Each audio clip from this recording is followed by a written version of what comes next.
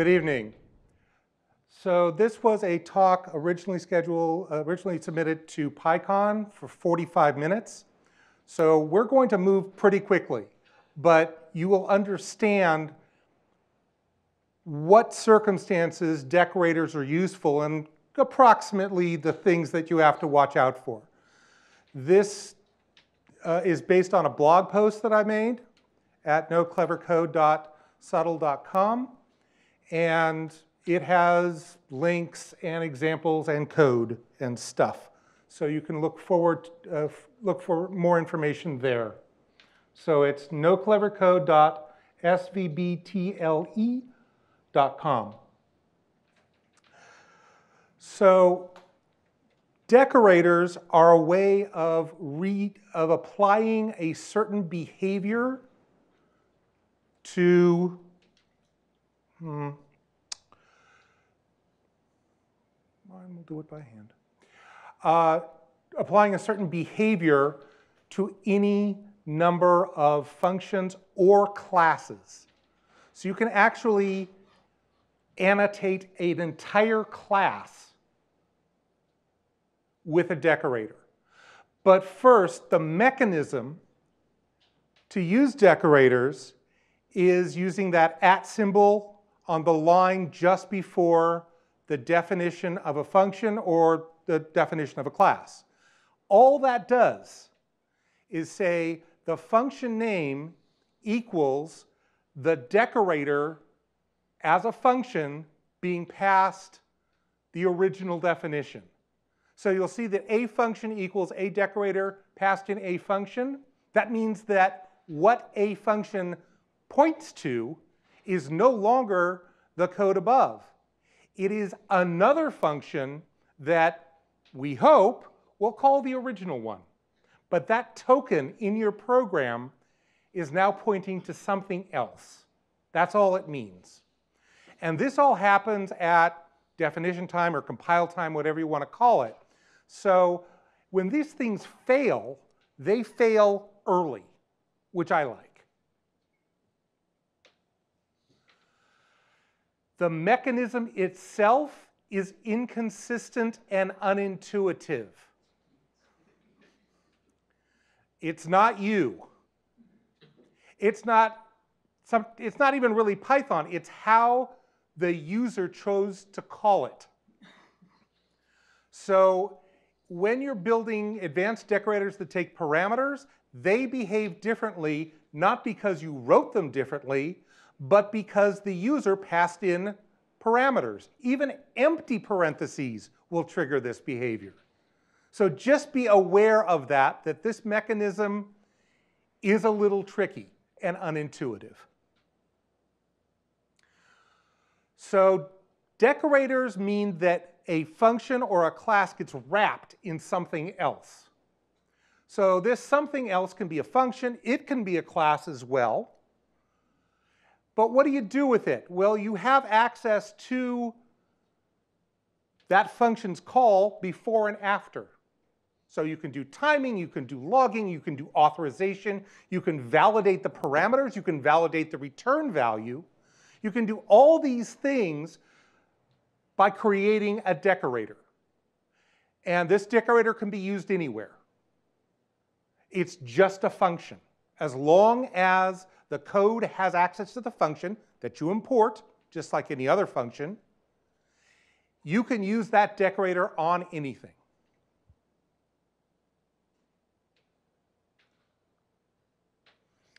You can even stack decorators. You can have more than one decorators affecting a definition, an object. So this would be talking about a function object, and they are objects. So this means that the timing decorator would wrap a function that is the logging decorator, which wraps do something. It doesn't often work that decorators stack well. Sometimes you have to try them one way or another, but they tend not to play well with each other. And if you get into understanding how they work, this metaprogramming, it's kind of obvious that some make assumptions about the function that they're wrapping and some don't.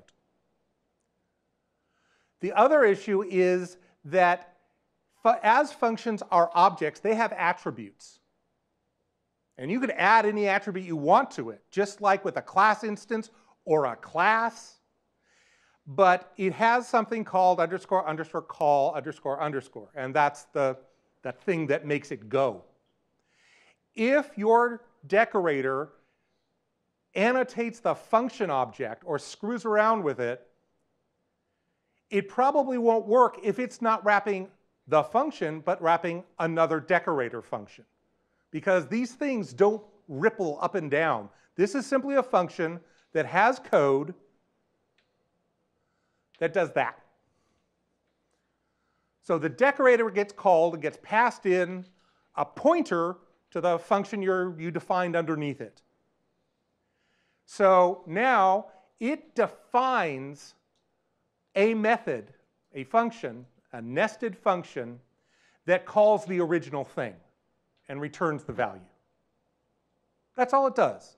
But it's kind of weird because you're saying, okay, I'm putting in a pointer to a function, and okay, now that's how I do it. Now that inner function has access to the parameter because of the way Python works. It just has access to all its parents' variables. But when we return it, and remember, we're returning a function that says, call me, I'm Bob now, all that information remains. So that is the harsh truth of what decorators look like in the simple case. They wrap another thing, usually a function.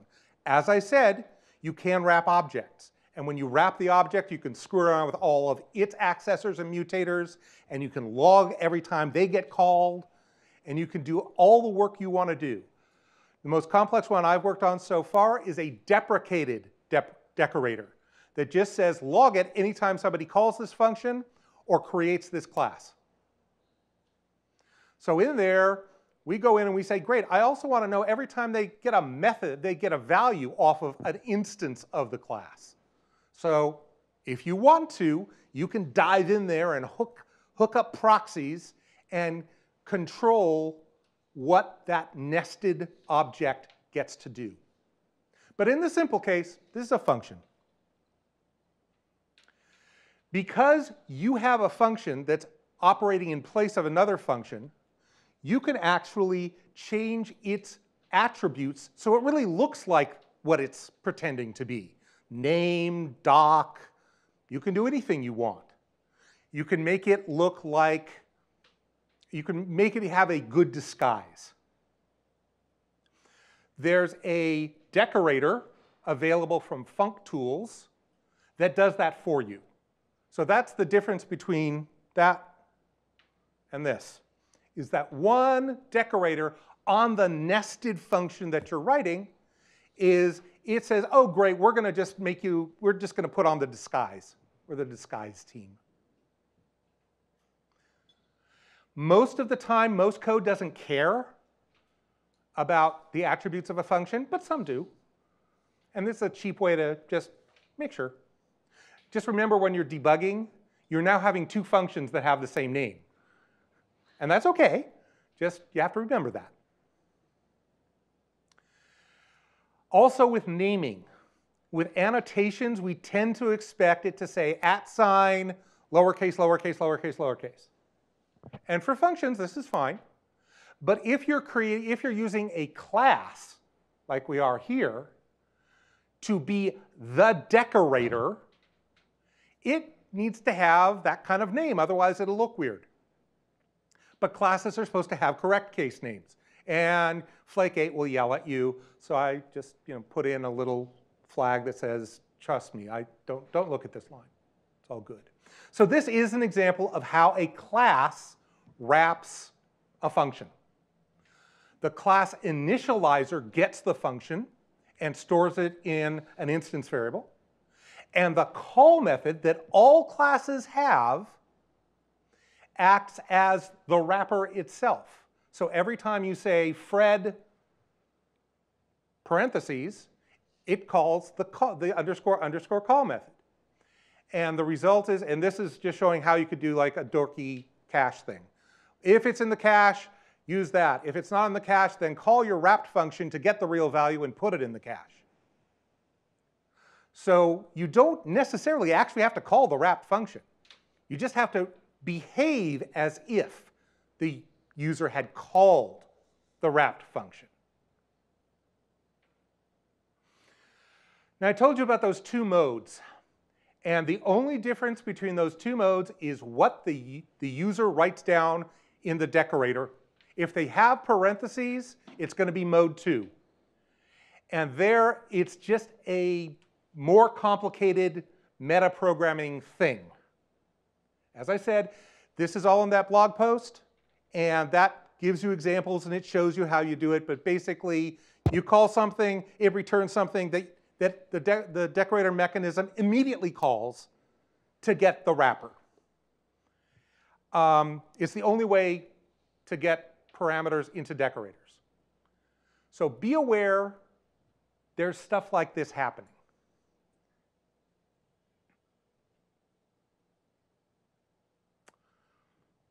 Here's where I say that again.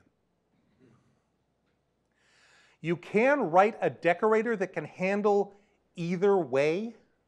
It's hard. It's very hard.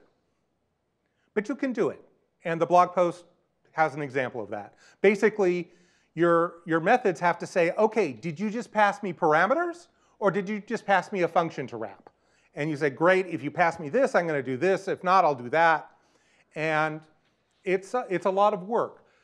For most decorators, you can just say, don't call me with parameters. If you do, I'll break. And remember, you're going to break at define time, not at runtime. So that's, I don't know, I like that.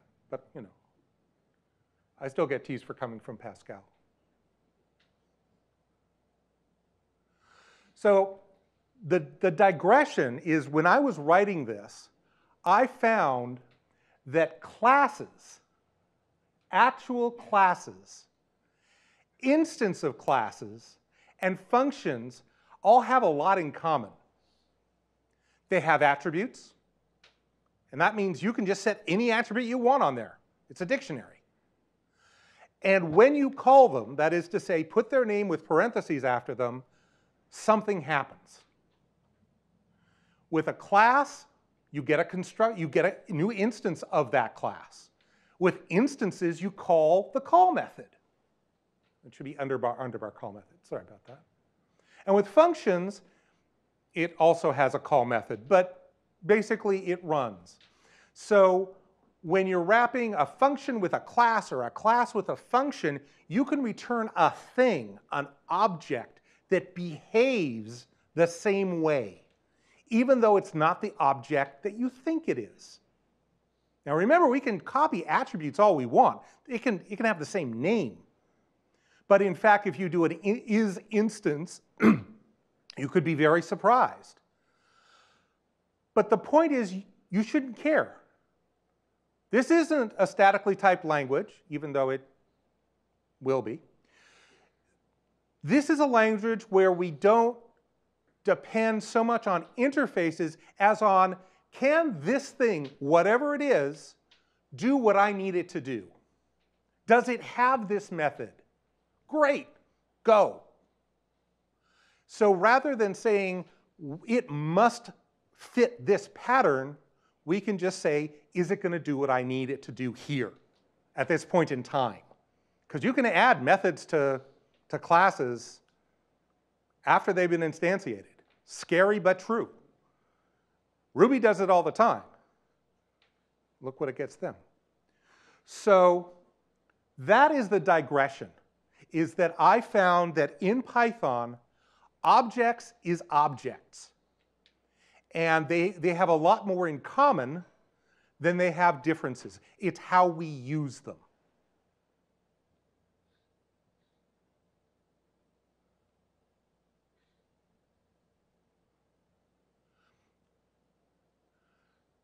I left time for questions. So does anybody have questions about decorators, what they can do, what you want to do with them? Or decorators that you've seen that you don't understand? Yes, sir. All right, so I import a module function, and then I use like an @ symbol, and then I reference the module function. What happens? What happens is, Can you repeat the question, please? the question was, I import a function, and then I say at function, and then the next thing is a def. What happens is this equals a function equals a decorator, and you pass in the function, the defined function, as a parameter. That is literally all that mechanically happens at this point. Now, that decorator needs to do something with that function. It needs to return something. Now, a decorator could say, I'm just going to log the fact that this function exists, and I'm going to return it. I'm not going to wrap it. I'm just going to return it. Perfectly reasonable thing for a decorator to do. It doesn't have to wrap it if it doesn't want to. Theoretically, it could do something else where it returned. I mean, you could return an int. At that point, that token is now pointing at an int and will probably be a disappointment. So this is all very simple tools to achieve a very subtle end.